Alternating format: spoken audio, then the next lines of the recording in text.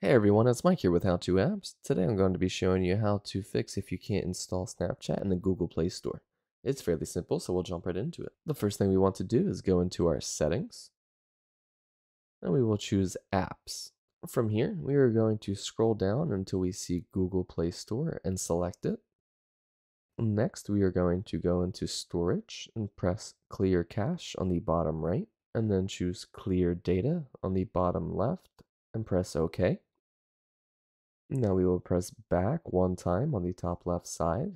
Back on the app info screen, we will press the three dots on the top right, and we will choose uninstall updates. From here, we will press and hold the power button on the outside of our phone and choose restart. After your phone restarts, when you go back into the Google Play Store, you may need to install some updates and then try to reinstall Snapchat. If it works, then your problem has been resolved. If you still cannot install Snapchat, then the next most likely culprit is that you do not have enough storage space available on your phone. And in that situation, you may need to delete some apps or videos to create some room for Snapchat to install. And that's it. That's how to fix it if you can't install Snapchat in Google Play Store. If this video helped you out, don't forget to hit the like button below, leave a comment, and subscribe for more videos.